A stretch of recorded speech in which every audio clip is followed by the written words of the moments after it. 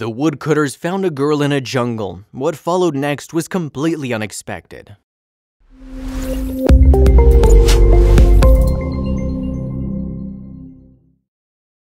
But before we start, please take a moment to give this video a like, subscribe to HappyWorld, and hit the bell so you'll never miss these great stories. Forests are one of the mysterious creations of nature. You never know what you'll find there.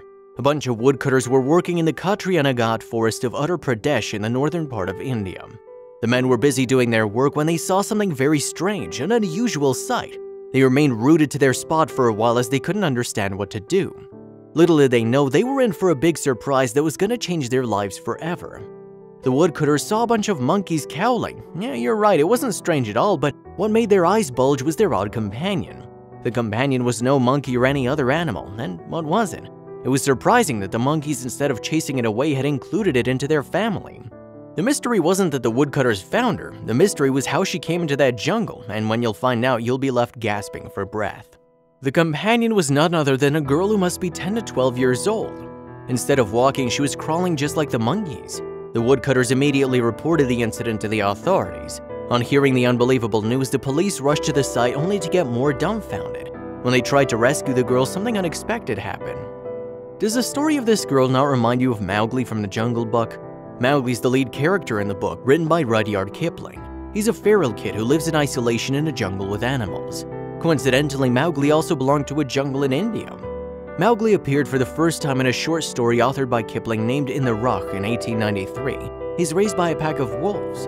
The character soon became a household name, and we now have so many movies about him. We all considered it a part of our imagination until the time this Mowgli girl came to the scene who was living with a bunch of monkeys. Her story will amaze you. In order to rescue the girl, police needed to get closer to her, so they tried to approach her but astonishingly got stopped by the monkeys and the girl herself. Not only that, the monkeys screeched at the rescuers to protect the girl from them. They also surrounded the girl so no one could come closer. The monkeys even attacked an officer when the girl screamed at him. It was completely an unexpected situation for the officers. It seemed the girl didn't need to be rescued in the first place. However, after hours of efforts, the police finally managed to take the girl away from the monkeys. They took the girl to their vehicle and sped away. And the monkeys kept chasing them as if the police had taken one of their kids away. A local police officer commented, when they tried to rescue the girl, they were chased away by the monkeys. Though the girl was rescued, a big question was still looming over the head of the officers. How she got into the jungle and where was her family? The answers to all these questions were more shocking than the current situation.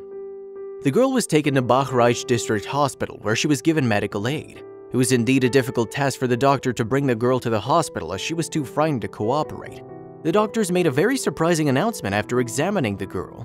Mowgli girl was unable to speak, and that's why she used to scream at people approaching her. It's difficult to believe that this little girl was living with monkeys, but that's what witnesses said. And apparently she'd adopted many of their traits, and that were going to pose big problems to doctors and police officers. If we go by the reports of the Independent, the girl was found naked and very comfortable in the company of monkeys.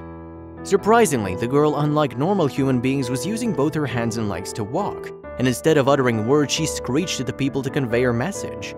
Nobody knows how long the girl was residing with the primates, but there was one thing for sure. She'd been living with the monkeys for a very long time. She was extremely frail and had very bad health, so weak she couldn't walk properly. Along with having poor health, she also had a dirty appearance. She was all mired in dirt and was wearing no clothes when found. As mentioned earlier, the girl was having a lot of similarity to monkeys in terms of behavior. She was behaving just the way a monkey does in a scary situation. If not for physical structure, it would have been difficult for anyone to recognize her as a human. Not just the girl couldn't speak, she was also unable to understand language. Lack of proper communication made this case even more complicated.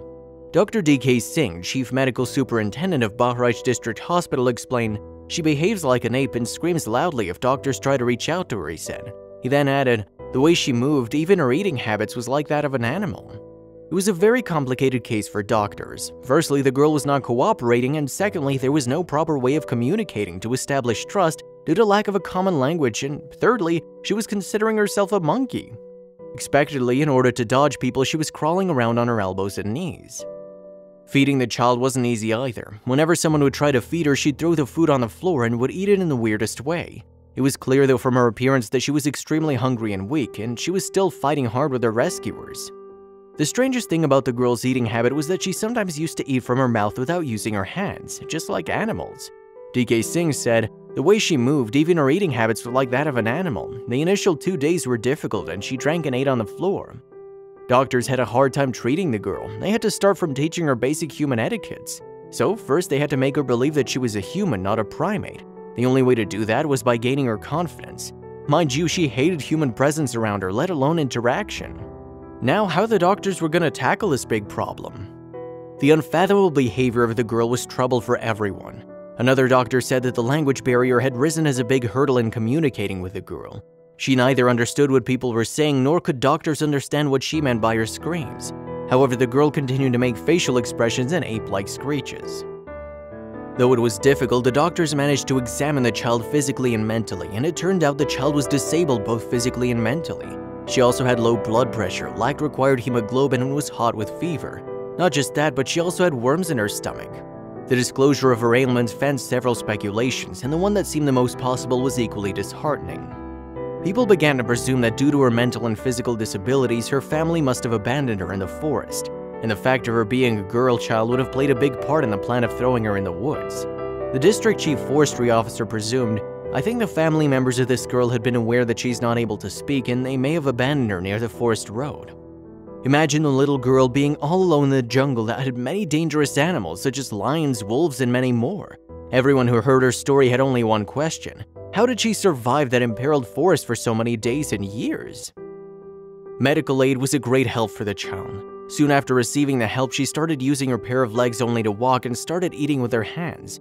Singh said, "She's still not able to speak but understands whatever you tell her and even smiles." While there was a group of people who thought she was abandoned by her parents, there was another group who believed that she was residing in the jungle from the day she was born. Isn't it interesting? Regardless of rumors, police began to interview all the missing complaints from the past to identify her.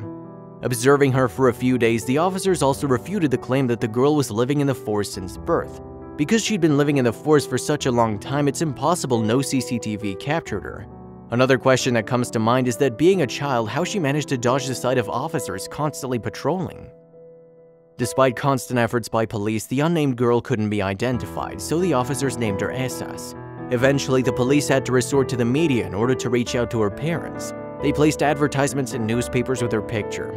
Whereas on one hand, the police were exploring all the avenues to identify her, on the other hand, they were also making plans on putting up the girl at the right place till someone came forward to claim her. She was sent to the juveniles. Dr. Duresh Singh Dapola, the founder and president of a special charity hospital where SS was residing, explained, "The girl has started showing signs of improvement, but since she doesn't communicate, it's difficult to understand her. The initial 2 days were difficult and she drank and ate on the floor, but she's improving. Unfortunately, she was not given proper care earlier." Not after many days in April 2017, someone came forward only to stir the pot again. The police officers were calling it a tricky case and didn't have much hope of finding the girl's family. There was another doubt: if the girl had been abandoned by the family, then why would they come now to take their girl back? Their doubts all cleared when a couple stepped forward to claim the girl as their child. The family residing in Jaunpur in Uttar Pradesh had lost all hopes, but it was then the couple read the news about the unidentified girl found in the forest of Barash, which is 260 kilometers away from their house. The picture of the girl had a striking resemblance to their missing daughter, and they headed straight towards the place the girl was residing. "She's my daughter. She went missing last year and we did everything to find her," said Ramzan. Ramzan and Nazma Shah, the pair, claimed the girl to be their lost daughter. They also narrated the incident of how they lost their daughter Elisa. According to them, they were buying medicines in a crowded market when Elisa wandered away from their sight. They tried to find her but failed, and after 24 hours of her disappearance, they headed to the Mungra Badshapur police station to lodge a missing complaint. But unfortunately, instead of receiving assurance from the police, they experienced something really shocking. They'd gone to the police with the hopes but returned disheartened and disappointed.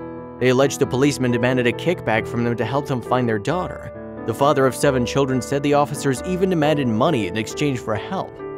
Naturally, it came as another blow for the poverty-stricken couple who had a daily earning of £2 a day and was already grappling with the trauma of losing their daughter.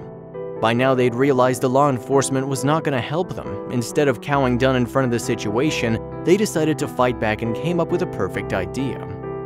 Elisa's distressed father strained every nerve to get his daughter back. He put up missing posters of her in every nook and cranny of the town. Unfortunately, he couldn't get any help from the posters. The failed attempts to find his daughter had started overpowering him and his wife, and they began to think they'd never be able to get her daughter back. The couple opened up, We abandoned all hope. We eventually believed she was dead or picked up by someone or traffickers. We were devastated. My wife didn't eat or sleep for several weeks, but eventually we had to carry on with our lives.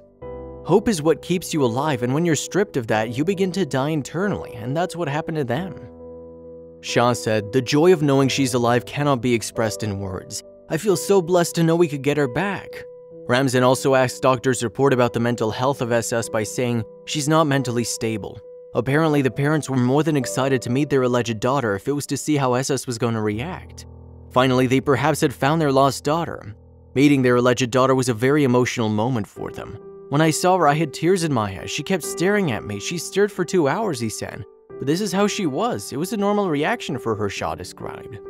Essas got shifted for a special unit for disabled children. The place is more comfortable for her and being sincerely taken care of. A hospital spokesperson said that she didn't respond to seeing him. It was uncanny the girl couldn't recognize her parents, or perhaps they weren't her parents at all. The reason was soon going to be unraveled. Readers make note of the fact that the officers were doubtful of Shah's claim. SS Depola explained, "A man named Bular and his wife from Rampur came to SS was their daughter, but when I asked them to tell me something about her or any birthmark, they failed. They claimed that their daughter had a mark on her knee, but SS had no mark on her knee." The president went on to say, "There's actually a visible birthmark on her neck, but they didn't mention it. As I was able to decide, I sent them to CWC.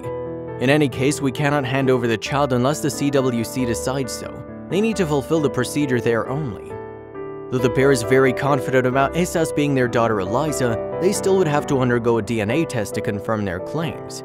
Till then, the girl was going to stay in a special home allotted to her. "Until then, she will stay with us and will continue to treat her for her condition," said Dr. Depola. Ramzan also revealed, "She used to always climb trees and buildings and jump off, but how did she cope in the forest for so long? She shared a lovely bond with her siblings and they want to play with her again. Her mom's eagerly waiting to get her back." If you think that we've reached the end of this case, then let me tell you it's far from it. The case was getting more confusing when the entry of the twist explained soon. Whereas the Shah's claims were yet to be confirmed, another couple came out and claimed the girl was their daughter. The couple from Lakhimpur Kheri district of Uttar Pradesh said the Mowgli girl is their Lakshmi. In order to gain the right on the girl, Makana Devi and her husband Ramadar have submitted an application to the Singahi police station. According to them, their daughter had gone missing on the 25th of November 2012. They also ready to undergo DNA testing.